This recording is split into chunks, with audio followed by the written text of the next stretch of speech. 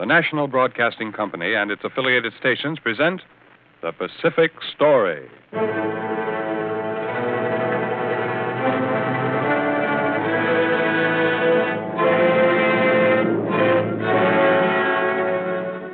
In the mounting fury of world conflict, the events in the Pacific are taking on ever greater importance. Here is the story of the Pacific and the millions of people who live around this greatest sea. The drama of the peoples whose destiny is at stake in the Pacific War. Here, as another public service, is the tale of the war in the Pacific and its meaning to us and to the generations to come.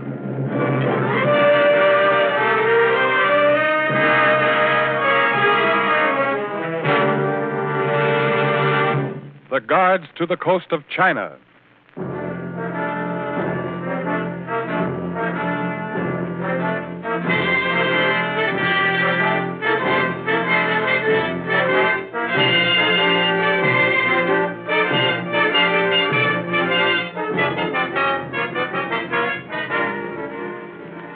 My name is probably high on the list of people to be liquidated if the Japanese should win.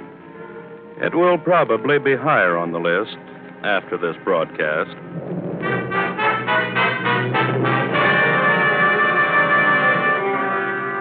Call me Winslow. I was the last white man off Formosa. You had better leave while there is still time, Mr. Winslow. That was Fang Shu Lee of the Formosa Underground. The war will break out any time.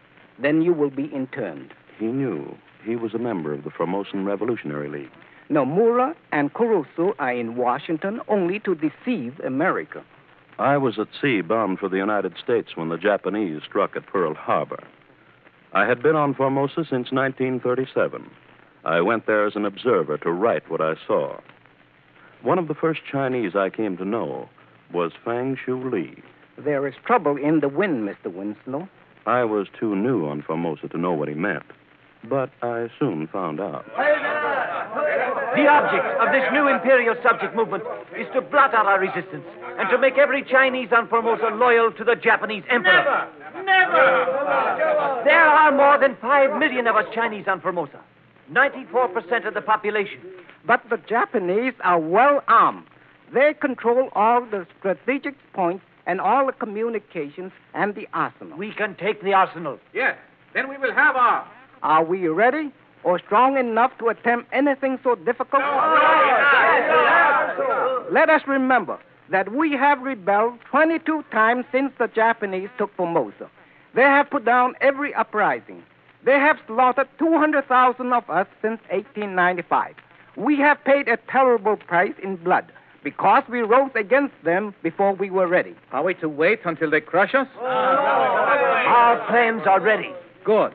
The Japanese are working to make Formosa impregnable.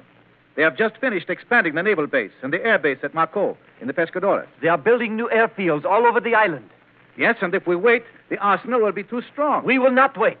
At the same time we attack the arsenal, the railroad workers and the miners will strike. My brothers! My brothers! I have been one with you in the Revolutionary League all the years of my adult life. There is a strong Japanese army post near the arsenal at Jiran. We know about the army post. It is garrisoned with well-trained and well-equipped troops. We can win nothing without sacrifices. Yes, and have you forgotten, Fang, that Formosa is a Chinese island that was stolen from us, along with the Pescadores? I have forgotten nothing. If we are to attack, this time, let us make sure that we will succeed. We are ready. We have 15,000 active members and 100,000 behind us. Only a small part of these can take part in any attack at Jiran. The hour is set. You will report to your leaders, and they will tell you... There was no stopping the firebrands. They made their way secretly to Jiran. They attacked in bands. The Japanese counterattacked with furious force. Those who were not killed were captured. The uprisings of the miners, the railroad workers, and the peasants were put down. This is our last failure, Mr. Winslow. Now, we must go underground and work and wait for deliverance.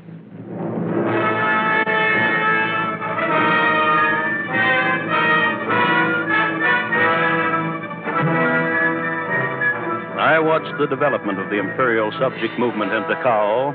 Takao is the big port in southwest Formosa. The Japanese undertook a vigorous campaign to win over the Formosan Chinese. They tried to get them to take Japanese names. A Japanese name will give you priority in getting ship on the railway tickets. You will be able to buy better food, and you will have equal status with us Japanese. This was the bait.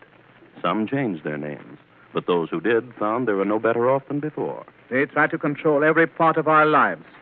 What we eat, what we wear, where we go, how we walk, and even how we laugh and cry. I found it was all part of the plan of Japanization of the island. They have changed the names of nearly everything in Formosa. For example, the names of the city. Keelung, the big port in the north, they call Kirun. Mm-hmm. And Tai Bay, they call Taihoku. And the Sinju Aerodrome, they call Shinchiku. I was beginning to understand, and I was beginning to realize how big and how powerful Formosa was. Fang got a job in Taihoku. That's the seat of the Governor General's office, really the capital of Formosa. Also, it's the place where the Japanese military leaders had headquarters. There is little chance now that Formosa can ever be freed without outside help. The Japanese are making Formosa, as they say, into a great immovable aircraft carrier. How many airfields are there in Formosa now, Fang? I do not know the exact number, but there are dozens of them. Dozens? You must remember, Mr. Winslow, that Formosa is a very large island, twice the size of Holland. Actually? I didn't realize that.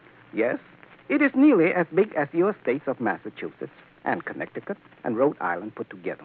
That gave me my first real understanding of the size of Formosa. Look here at this map. You see, it is 244 miles long.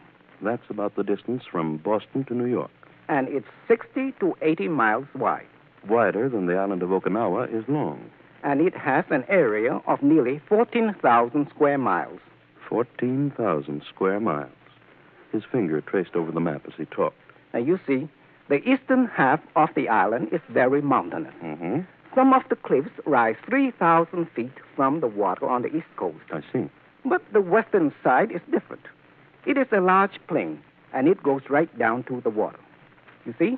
How high are these mountains along the east side here? This one here. This is Mount Morrison. It is 13,000 feet high. And there are 15 other peaks more than 10,000 feet high. I went up to the northern port of Keelung. 9 years ago, we could accommodate only 15 ships at the docks here. When we finish our expansion program here, we will be able to accommodate about 40 ships at one time. This was a Japanese port commissioner. Are you expecting to step up your shipping here at Kirun? We must look to the future. Of course. I see you have both an inner and outer harbor. We must have a safe anchorage against the typhoons. Kirun is the northmost port in Formosa, isn't it? Tamsui, to the west of here, is a little farther north. But it is not as good a harbor as Kirun here. How far is it from Kirun to Japan? It's just over 600 miles to Nagasaki. But of course it is 15,000 miles to Tokyo. You seem very interested in Kirun here. That was the tip-off. I knew when I boarded the train that a secret police would be on my trail. The main railroad runs down the western side of the island, over the broad western plains. As we headed southward toward the aerodrome at Sinju, or Shinchiku as the Japanese call it, I had the feeling that I was being watched. Just before we got into Shinchiku, a somber young Japanese in civilian clothes came up and sat down beside me. You have a match, please? Oh, yes, I ought to have. There. Thank you. Smoke? No, thanks, not just now. I determined to find out if he were a Japanese agent. Oh, I was just about to ask the conductor for some information. Perhaps you can help me. Perhaps. I'm going to Shinchiku. When will we get there? Shinchiku? I knew the way he said it that he knew I had bought a ticket for Takao, way down to the south of Formosa. We will be in Shinchiku in about 1 hour. Thank you. He looked at me quizzically. After a while, he got up and walked down to the conductor.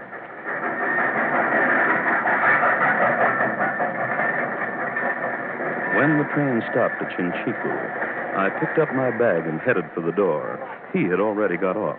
I could see him out there smoking, apparently unconcerned, and walking up the platform. I didn't get off. The train pulled out without him.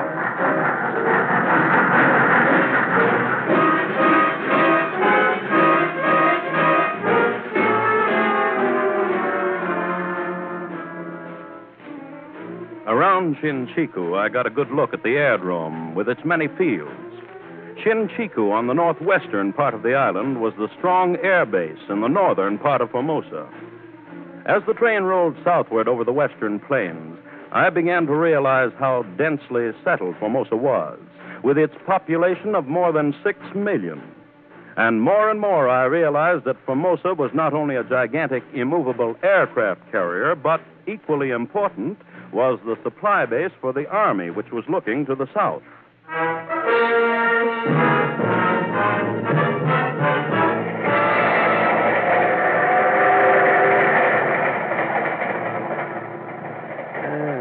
But the branch that we just passed leads over to Rokuku on the west coast. A Portuguese merchant was sitting beside me. If you want to go to Rokuku, you would transfer at the last stop.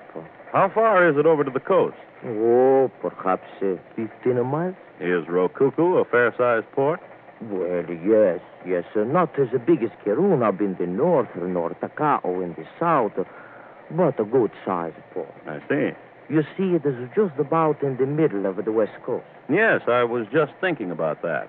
All of the good ports are on the west side of the island.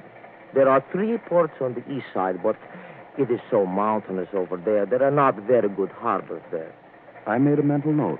I would have to see all those harbors. Soon we will be in Kagi. There is an air base there. A big one? I don't know, about almost as big as the aerodrome up at Shinchiku. Yes, you will see many airplanes around Kagi. Very interesting. Very interesting.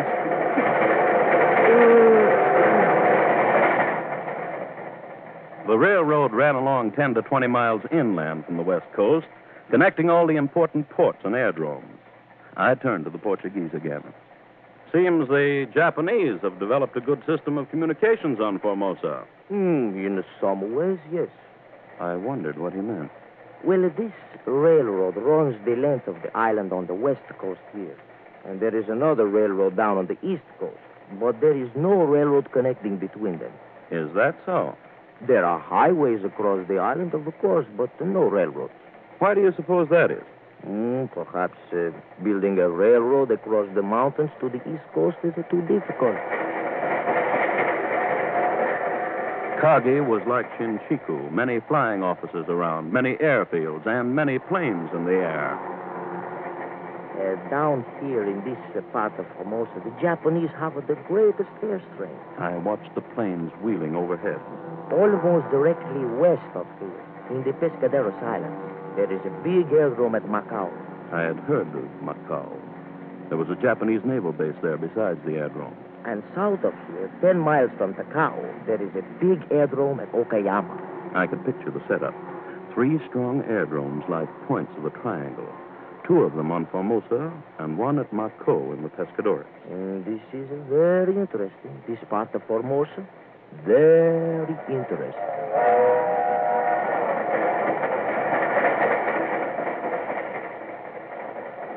We rolled southward.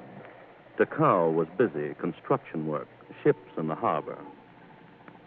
I walked down to the waterfront. Takao is a better port than Kirun on the north coast. This Japanese was obviously proud of Takao. You see those new breakwaters out there? They protect the outer harbor. Yeah?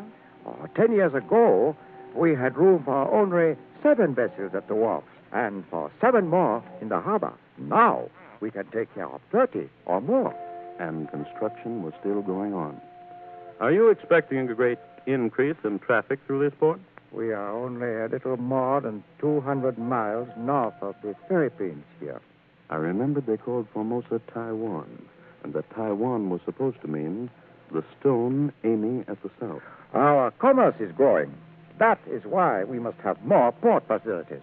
I looked around as we stood there. New warehouses, oil tanks, and military installations. Oh, what is that they're working on over there? Oh, that is our naval base.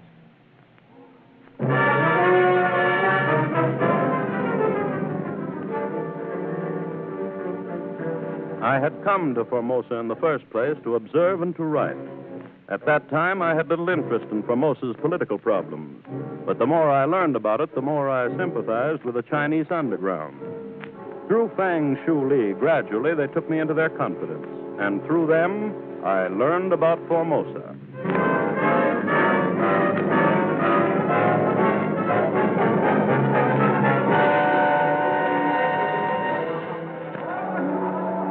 Hello, Mr. Winslow. It was the same Japanese who had asked me for a match on the train. Last time I saw you, you were going to get off the train at Shinjuku. Oh, yes. Yes. What are you doing down here in Takao? I have business here. Yeah? Yes. What are you doing down here? Oh, I'm interested in this commercial development, all this construction. The progress here is very encouraging. Yes. Are you in the salt or soda or fertilizer business here? Not exactly. No. In the paper business or the canning industry? No. Perhaps I could be of some service to you. You are a stranger on Formosa, are you not? Yes. I'm a stranger. Is there anything you would like to know about or see? Oh, no, I'm just sort of, taking it easy. Of course. Well, perhaps we will meet sometime. I hope so. Good day to you, Mr. Winslow. Good day. I knew that from that time on I would be watched. That meant I could not be seen with any member of the Chinese underground. The Japanese knew most of the underground leaders and kept a close watch on them.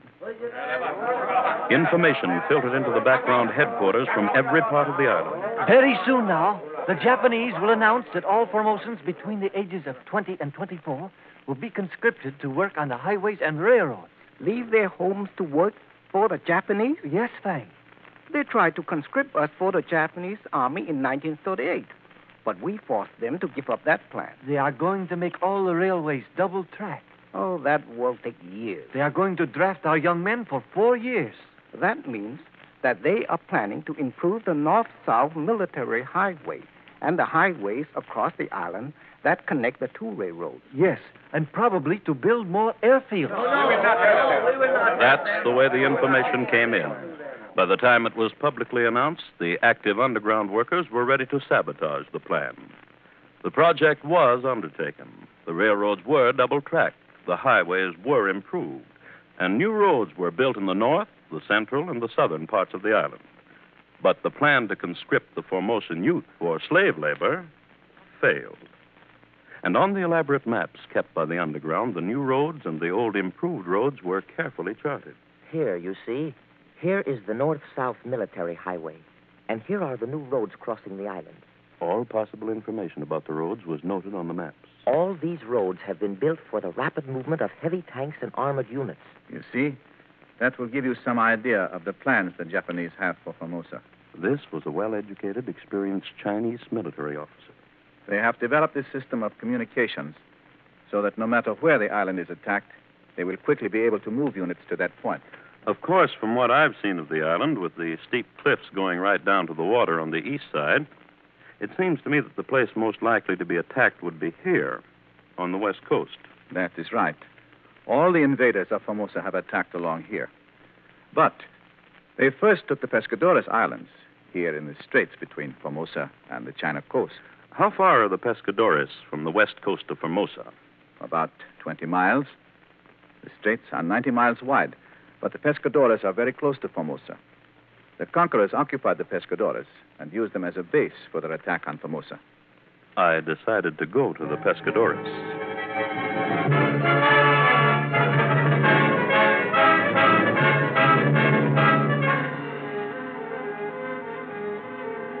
Now that the Japanese have your name, you will never be able to get permission to visit the Pescadores, Mr. Winslow. Fang had been there many times. The only way you will be able to go is in a small boat. Why, there's stormy weather in the strait nearly 2/3 of the time. I will go with you.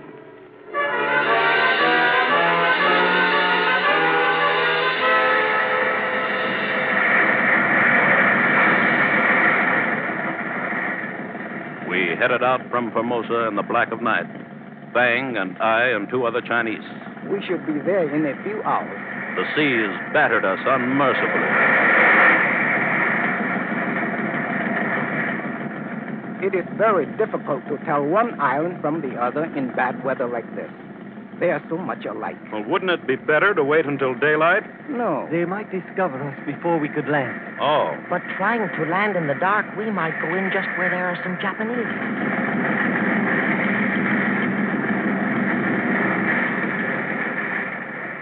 All right, Lou. Jump off. Down into the surf and tear in this line. Yes, fine. We pulled up on the shore of Pun Hau Island while the sky was still gray. Now, Lou, you and Wang, stay here with the boat. We may not be back for a week. Yes, fine. We will be here, Fang.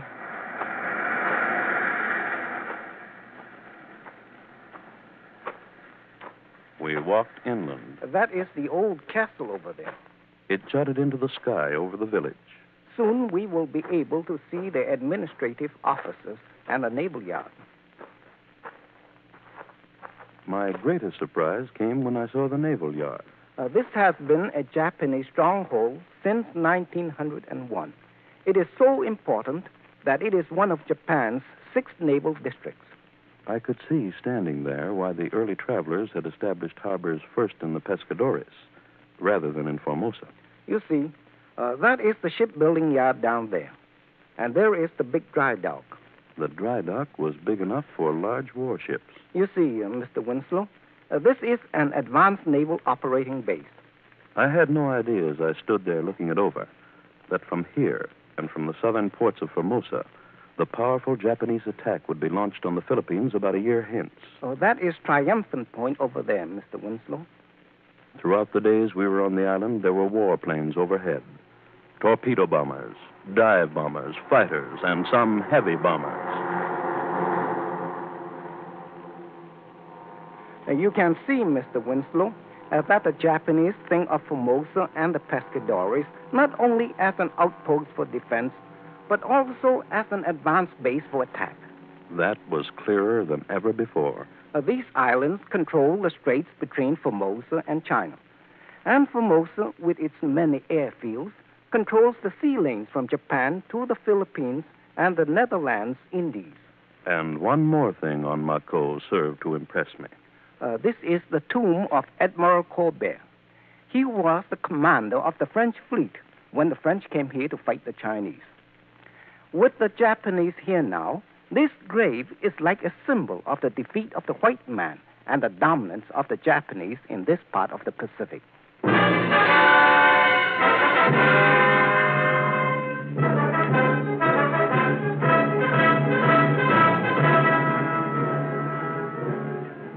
When we got back, Japanese troops were pouring off transports into Kau. War vessels were standing off outside the harbor, and cargo ships were coming and going. Tanks and armored cars rumbled up the docks in a grim procession that led northward out of the city. I stood there with a deep foreboding within me.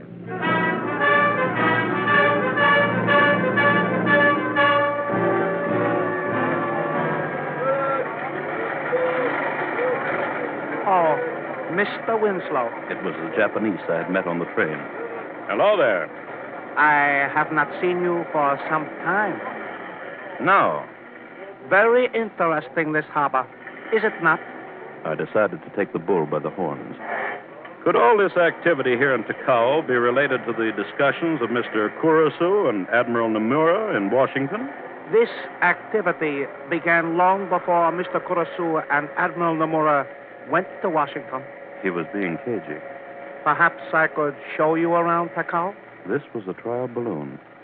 Thank you very much. Perhaps you can do that when we meet again. He got the point. Well, good day to you, Mr. Winslow. Good day. One of the Formosan underground had watched the Japanese talk to me. From now on, you can expect to be watched constantly. You're an American. They will regard every move with suspicion. I decided to stay and watch. I went up to Taihoku. Fang went with me.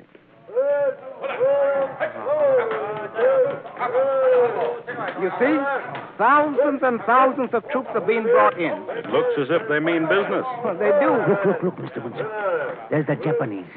The one who talked to you the other day down at the cow. I just caught a glance of him as he turned and hurried away through the crowd. You had better leave Formosa while there is still time, Mr. Winslow. The war will break out any time. In the underground headquarters, we talked for days. They have established 100 centers for the training of Formosans. We have information that they have already registered 450,000 Formosans to be sent to these centers. I took the first ship out of Kirun. The arrangement was that Fang, by way of his underground connections through China, would keep me informed on what was going on inside Formosa. The Japanese make such unexpected gains in their drive through Malaya and the Indies and the South Seas that they are now increasing the fortifications of Formosa. They are converting Formosa into a bristling fortress and reservoir of raw materials. Fang is being closely watched. All able-bodied Formosans between the ages of 19 and 43 are being conscripted. But due to our work, they are only being admitted into the Japanese ranks in small groups and then mixed with the Japanese troops. Fang has been in hiding for 6 weeks. With the American successes in the Southwest Pacific, the Japanese are now conscripting nearly all Formosans between 14 and 40. They fear an invasion.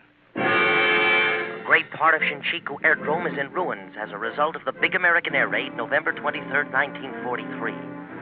No one has seen Fang for months. The messages came in month by month. Takao had been bombed, and Okayama Airdrome, and Mako, and Kirun, and a dozen other strong points. And the Japanese were bringing in more equipment and constructing a maze of fortifications. But not one word from Fang. Not one word for months. Then, just a few words. The same Japanese agent who watched you has been assigned to watch me, but I shall not stop. One more message came, but not from Fang. The copies of the messages Fang sent to you have fallen into Japanese hands. That was the last word that I received out of Formosa. But on Formosa, there are still tens of thousands of others like Fang. Yes, they have waited a long, long time to be liberated, and they will rise out of the underground when the invasion of Formosa comes.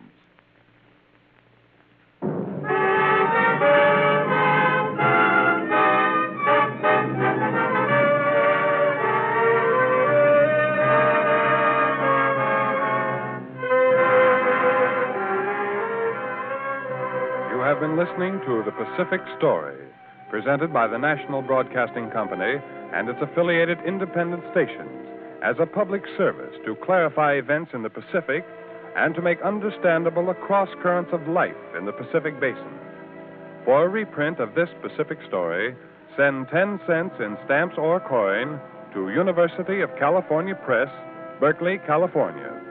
To repeat, for a reprint of this Pacific Story, send 10 cents in stamps or coin to University of California Press, Berkeley, California.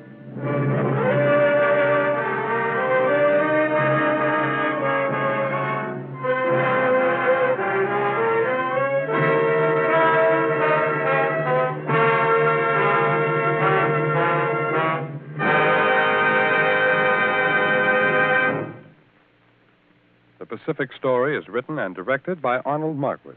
The original musical score was composed and conducted by Thomas Peluso. Your principal voice was that of Lou Merrill. This program came to you from Hollywood. This is the National Broadcasting Company.